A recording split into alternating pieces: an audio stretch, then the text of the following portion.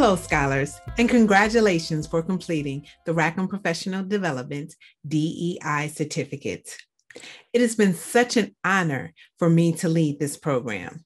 This year, we welcome 309 new participants and 177 of you completed. These are both record numbers for us. We also welcome a new member of our team, our program specialist, Askari Russian.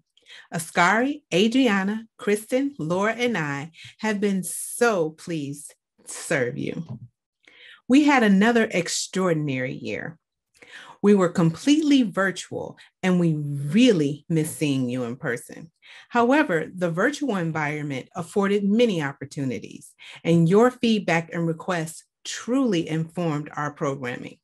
We hosted over 50 synchronous sessions this year, all well attended. We also provided asynchronous sessions on our Canvas site in a way that maintained active engagement. While we couldn't gather, you all mobilized as a community and established multiple ways to connect virtually. You also emailed, texted, and called each other to check on each other and to seek ways to work together through these challenging times. Though we have our core curriculum, we remained adaptable and willing to respond to complex problems in society that were impacting you and those that you wanted to help solve. And there was no shortage of crisis situations happening in the world this year. One of the issues that really came to light was the structural and systemic racism, racial disparities, and racial inequities. We saw how this impacts many areas of our life: health outcomes, health care, policing, housing, education. We saw it so clearly. So we directly addressed racism. We had sessions on anti-Asian racism, anti-Black racism, having an anti-racist toolkit, racial microaggressions, healing from identity-based trauma, dismantling white supremacy culture.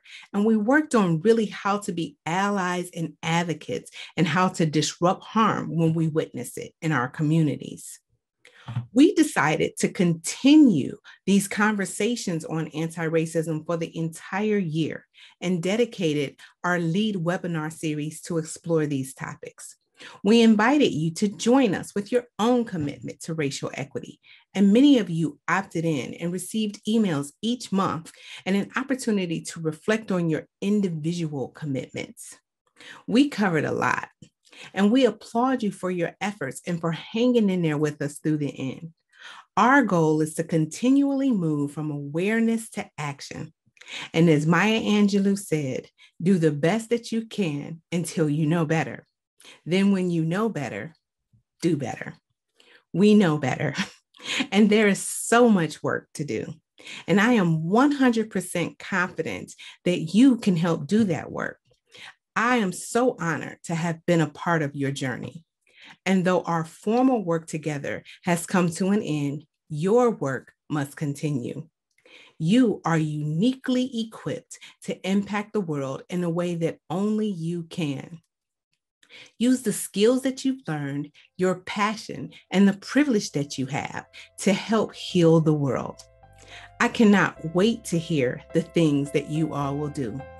Congratulations again, and go Blue.